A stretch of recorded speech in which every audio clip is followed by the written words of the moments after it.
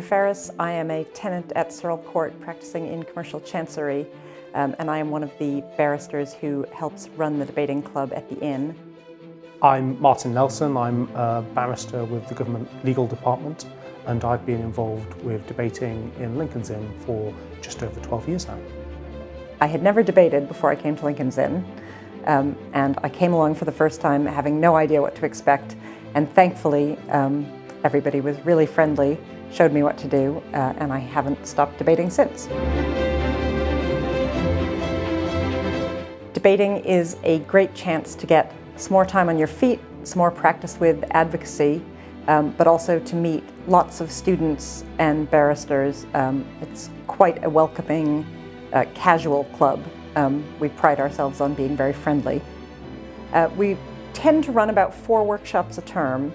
There's no need to prepare, and in fact you can't prepare because you won't know what the motion is. You turn up and you will be given a position and a partner that you'll be debating with. And you will be told what the motion is. And you'll have about 15 minutes to, with your partner, plan out the speeches you're going to make. Now, you're not going to be doing any research. It's going to be literally thinking of ways you can argue for or against the motion. So it's very, very good practice for being in court and having that moment where you think you have got everything prepared and the judge asks you a question that you never considered or a new piece of evidence comes out. It's very good for learning to think on your feet.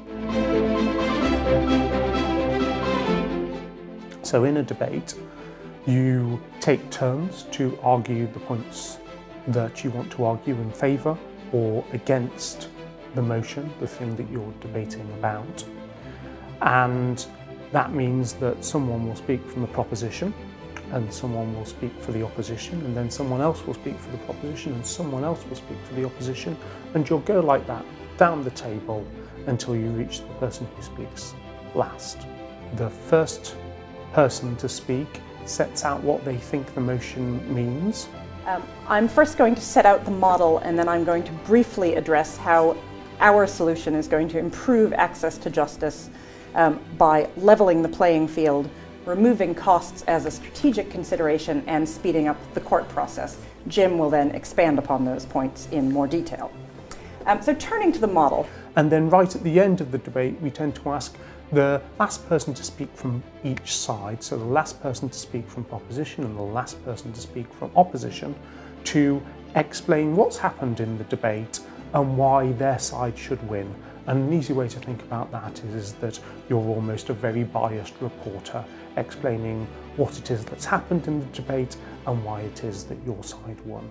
Thank you, Mr. Speaker, and thank you, Jim, for that speech. Before moving on to my 3 points, which in short are about how this motion is undemocratic, about how advocates have use in the system, and thirdly, the redistribution of wealth. A couple of quick points of rebuttal. Side prop and Jim are talking about...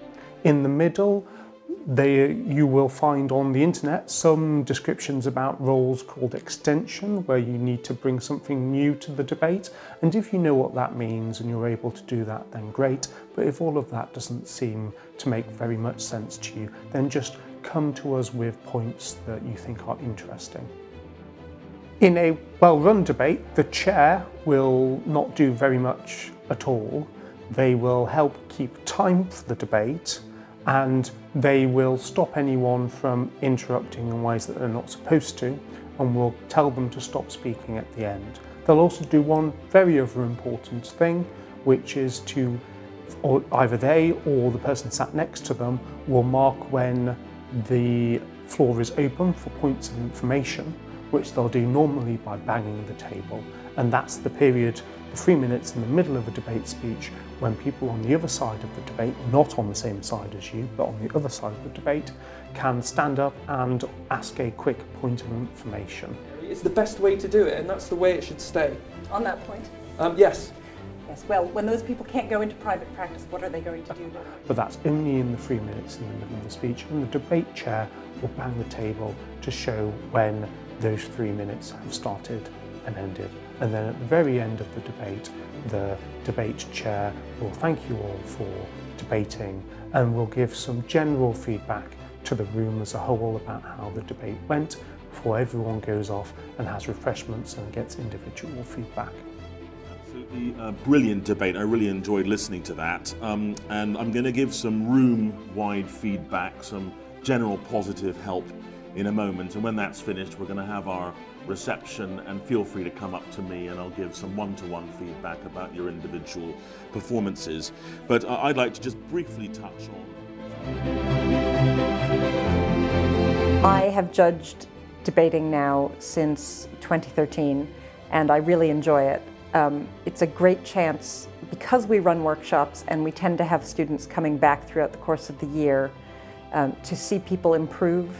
We often have people come into the first workshop, they're quite nervous, they maybe don't speak for more than a couple minutes, and you give them feedback, you tell them what they might do a bit better next time what they did well, and they come back and they do better. And so over the course of the year you can really see people gain confidence and improve both in their advocacy but also in their ability to make arguments and structure those arguments. So that is very rewarding.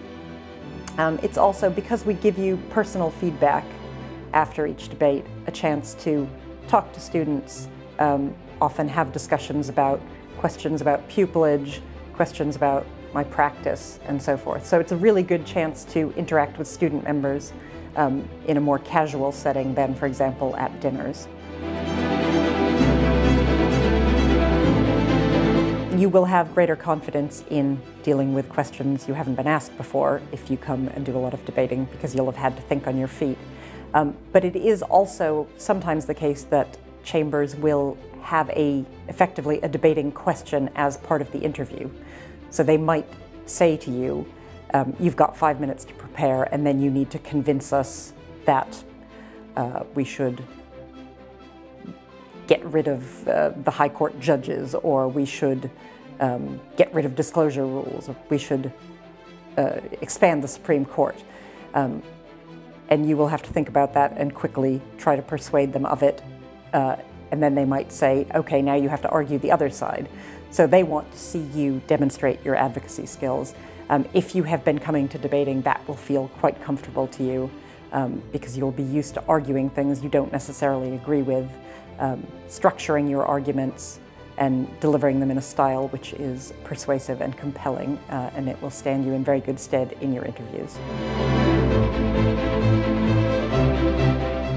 Part of what we aim to do at the Debating Club is give you lots of opportunities to try different things, not just because you'll be developing your skills, but also because, let's be honest, they look good on pupillage applications. So one of those is external competitions. Those are usually run by universities.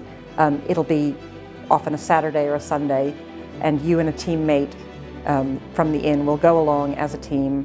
You will have usually 5 or 6 debates over the course of the day, culminating in semifinals and finals, and then a team is selected as the winner of, they're usually called IVs, or intervarsity debates.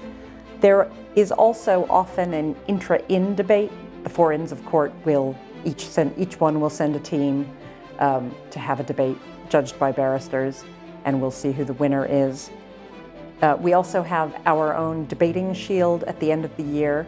So we select 4 teams, 8 debaters at the final workshop of the year. And then there is a final debating shield competition judged by a bencher of the inn and barrister members.